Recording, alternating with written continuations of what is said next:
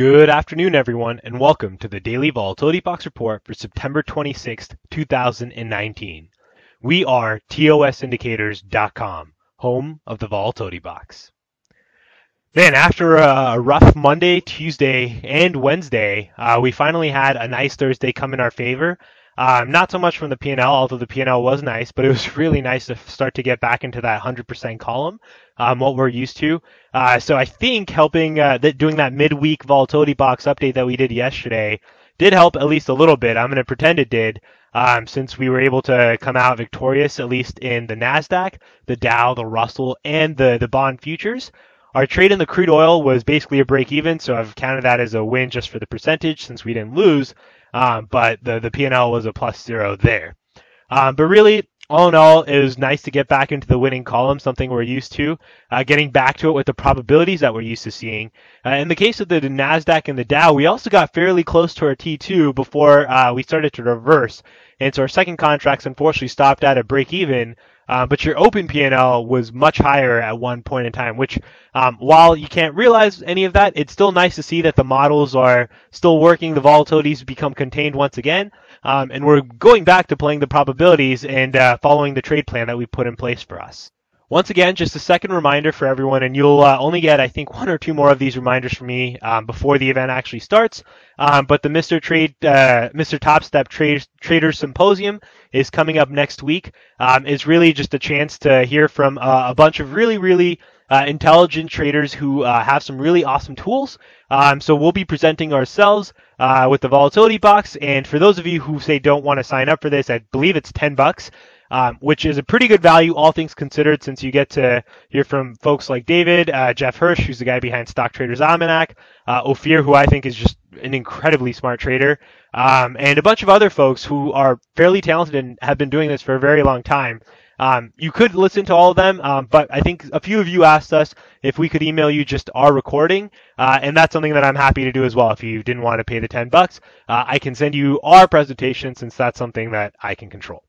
All right, so we'll put these out for 2 more days. Again, no commission, nothing like that.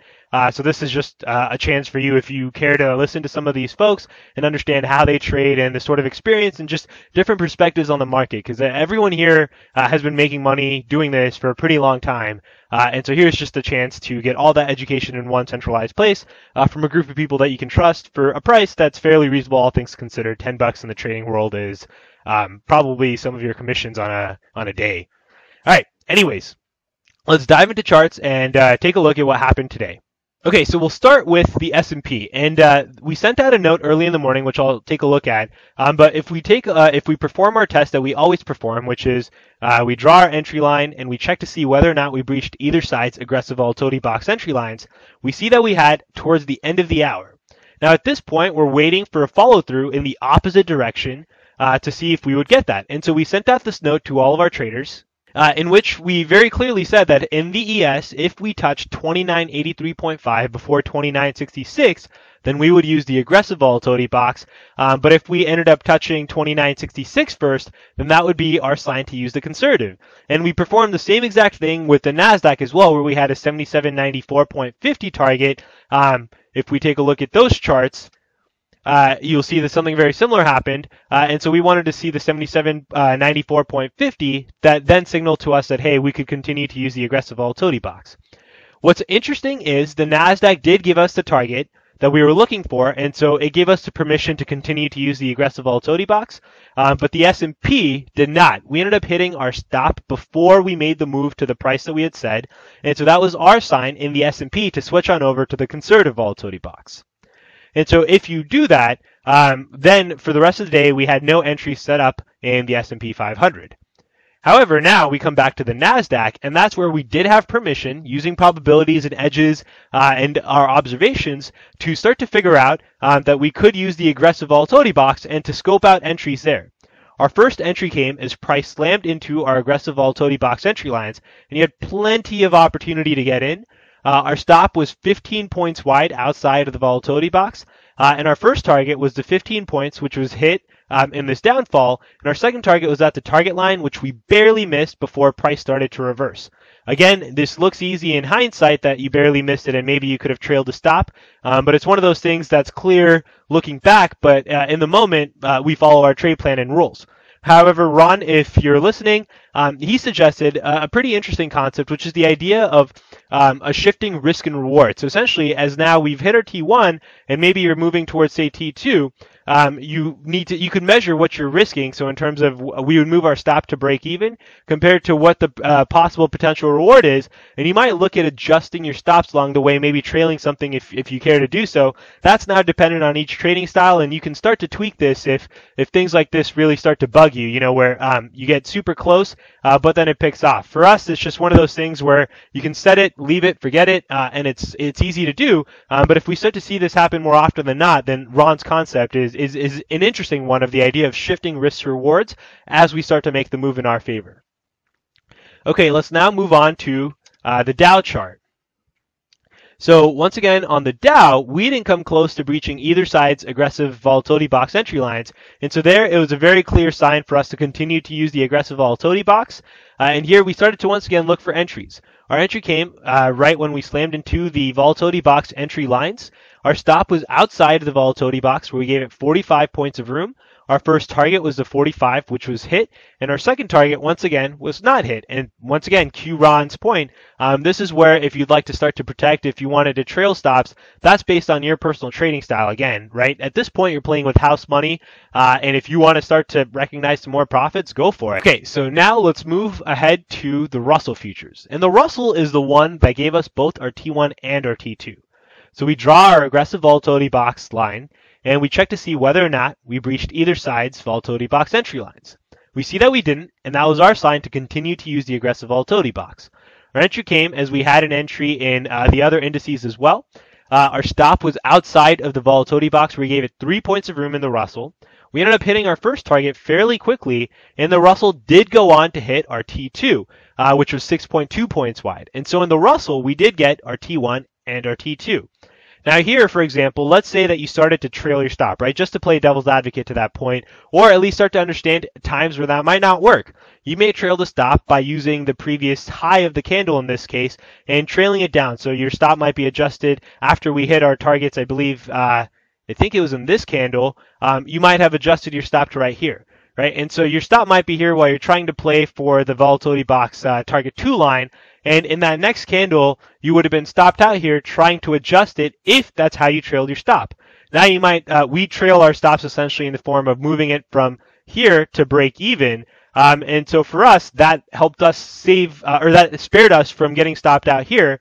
But that's just really one of your preferences, right? How much room do you want to give it as you trail it? You could also give it a larger room and actually trail it down as we continue to make lower lows before we say ended up hitting this target. Again, just different ways that you may want to play the second target if that's something you care to do. Okay, and now moving on to the bonds. And so we'll start by drawing our timeline check, and we check to see whether or not we breached either side's volatility box entry lines. We see here that we very clearly had, and we were looking for an 8-point move in the opposite direction, or 8 ticks, right? And the way we get to that is by taking just the line tool, and we measure, and we're looking for something outside of the volatility box. So 8 to 9 ticks. 8 is usually one that, like if 7 is where the edge of the volatility box is, giving it 1 or more 2 ticks of rooms helps, right? And here we see that we hit our 8-point target right away, and so that was our sign to continue to use the aggressive volatility box. And let's just say, just to play devil's advocate, you were waiting for 9. You still got that flush in this candle. So either way, you knew by this point that you should be using the aggressive volatility box per our trade plan rules. And now we're scoping out entries, and our first entry comes as we have an opportunity to get short the bonds as price heads up into the volatility box. Our stop is outside of the volatility box, where you're given it 8 ticks of room. Our first target is the 8 ticks, which is hit in this candle, and our second target is at the target line, which is 10 ticks. And that gives us both a T1 and a T2. Now, technically, this triggers us into a second order However, at this point, our orders are canceled since this is an edge of hour entry. So our orders are canceled by the 55 candle, and this is free information to us, right? And so at this point, we're not in a trade. We've just taken off a T1 and a T2, and this is free information where we're looking to see if we can hit at least our T1, or if we'd continue to dwindle down lower. And if we had, then that would have been our sign to switch on over to the conservative volatility box, and that's just free information. However, we did end up hitting our T1, and so that was our sign. Okay, cool. We still know that we have permission to continue to use the aggressive volatility box. And our second entry came towards the end of the hour in the final hour of the market, actually in the middle, where we had an opportunity to get long the bonds. As price fell in, our stop was outside of the volatility box where we gave it 8 points of room. We didn't see that follow through right away, and so we ended up taking off both of our contracts at the 4 ticks, which we had plenty of opportunity to do before the market closed, just to prevent any overnight holding risk. And finally, we'll take a look at crude. And so crude, using our timeline feature, we see that we had permission to continue to use the aggressive volatility box since we didn't breach either side. We didn't even get close. And we had an opportunity to get short into crude as we slammed right into our volatility box entry lines. We had plenty of time to get in. However, we didn't see any sort of follow through. And this is where into the close of the market, you had plenty of chances to just get off for a break even and call it a scratch. If for some reason you hadn't and you decided to continue to take the risk to hold it into the afternoon session, then what we see right now is we are getting the type of follow through that would have helped you achieve, I believe a T1 is approaching fairly soon here. T1 is actually closer to here where you'd have 30 cents, but we see that price is starting to move down in that direction if you had continued to hold it. For us, we just took it off a break even, and so that was a $0 net gain and loss for us. All right, so once again, to conclude today, we had a total of 6 trades. Out of those 6, 5 of those 6 were winners in terms of actual cash. 1 was a break even, and so we didn't have any losing trades today. And our total P&L for the day was a 1797.50 in the positive direction, which helps us at least make up the losses from yesterday and then some. And we're now starting to chip away at our earlier losses from this week. And we'll see what Friday brings around. It's nice to at least get a winning day under our belts. That does something, at least going 100% in terms of our confidence in these models and just what it does for your trading in a psychological perspective. So celebrate that. I know a few of you emailed us telling us that you had some really nice winning trades today and it was nice after the week. So once again, that's awesome. Celebrate those profits. Trade into Friday and just be a little cautious knowing that it's Friday. Recognize what happened last Friday. Last Friday did take some of our profits away.